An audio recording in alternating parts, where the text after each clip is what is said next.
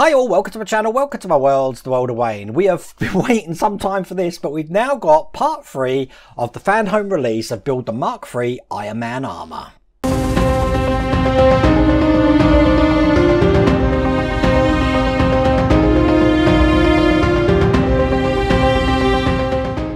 It's been a while, hasn't it? We haven't seen this for some time. I think I'll give us a quick catch up of what we did last time. As you can see, we've got the helmet that we worked on, looking like that, and then we've also got the boot, which looks just like this. You press the button here and that turns on the light underneath. This fits over the top just like that.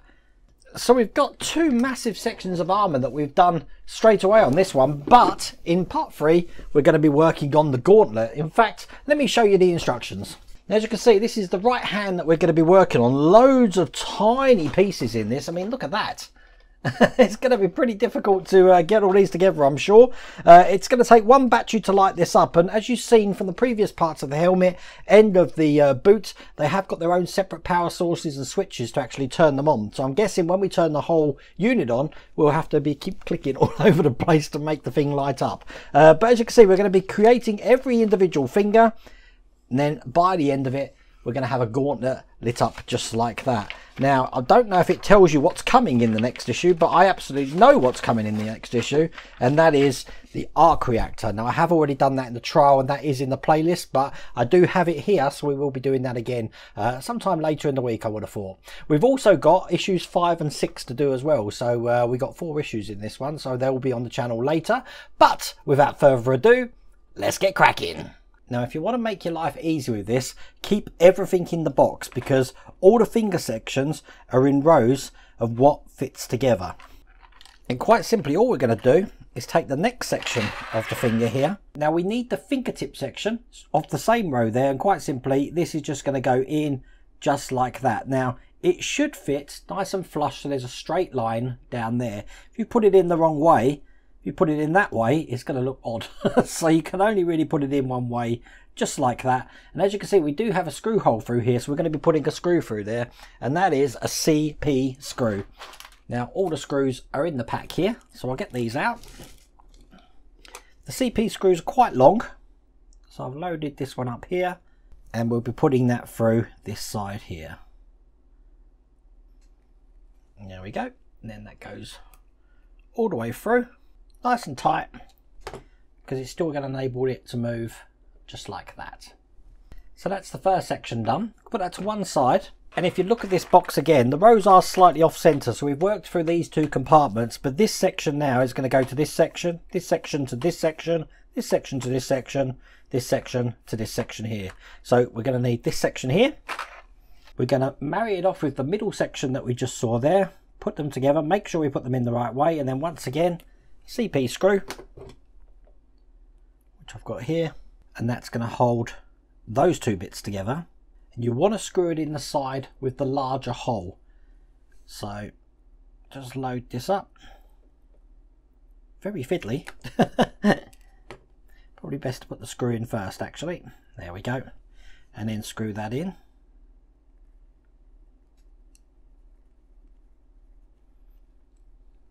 All the way. And there we go, that's that section there.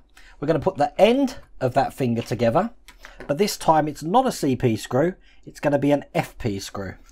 So they are there. I'm going to keep them completely the other side of the table because they look very similar to the CP. And then once again, this will be screwed in from this side.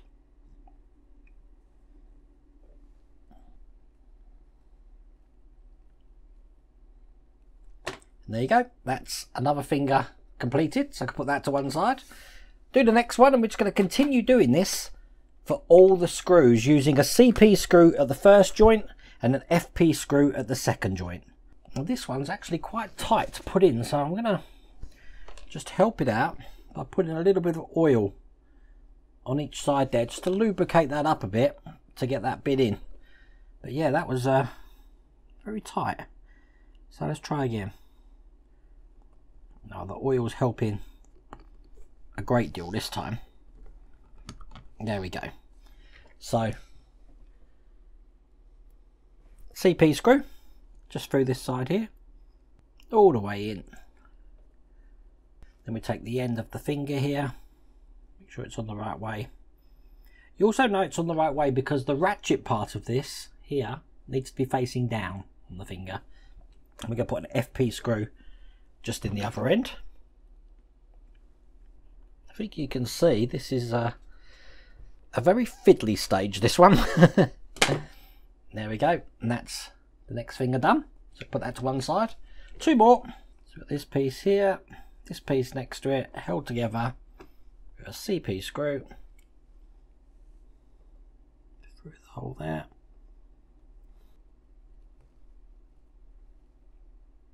And that one's done. Put the end of the finger on, just like that, and then once again it's held in with an FP screw.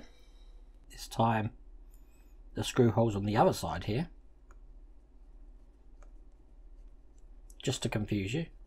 And there we go, that's the next finger. You want to do them tight enough so it can articulate itself, it doesn't flop around, as you can see. One more finger to do. So we've got that here. I'm putting them in order here as well so I don't lose track of where they are. Make sure I put this in the right way. And once again, we're going to be putting a CP screw through the base here.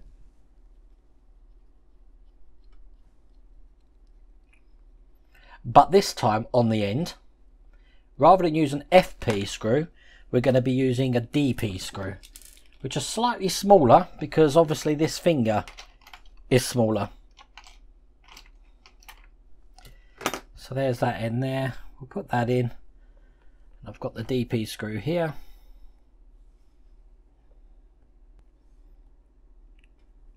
Tighten that all the way up. And there we go. That's 1, 2, 3, 4 fingers and a thumb.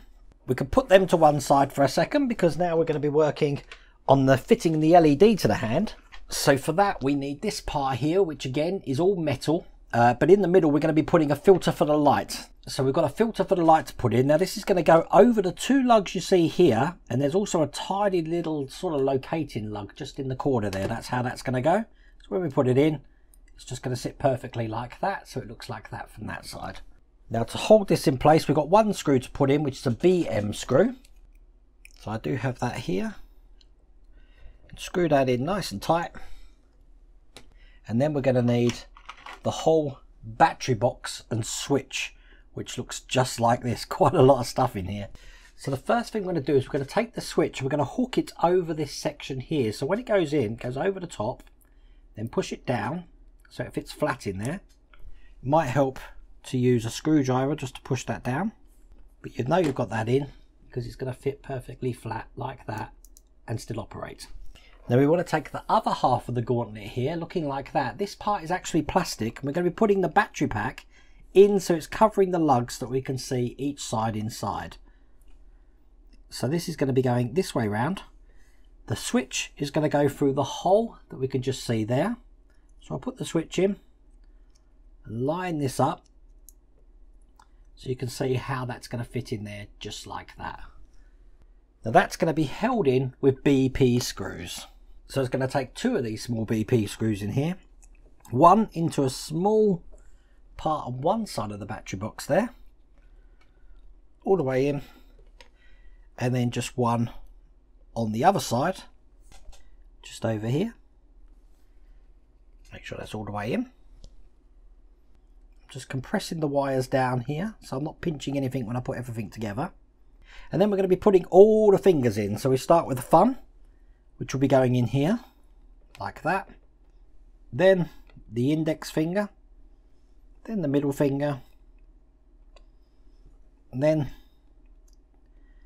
the 3rd finger, and finally the 4th finger in there, just like that. So looking at where they've got the circuit board, actually, the circuit board I'm going to put on the other side here, because there is a space for it to go on the other side, so that keeps everything completely clear then.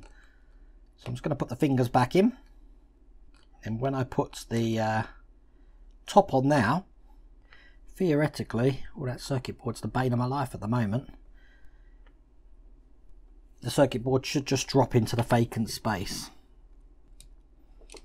There we go, that's all the fingers in. That's nice and tight. So what we're going to do is now screw that together. And to do that, we're going to take some AM screws, and they're just going to go through here. So here's the first one.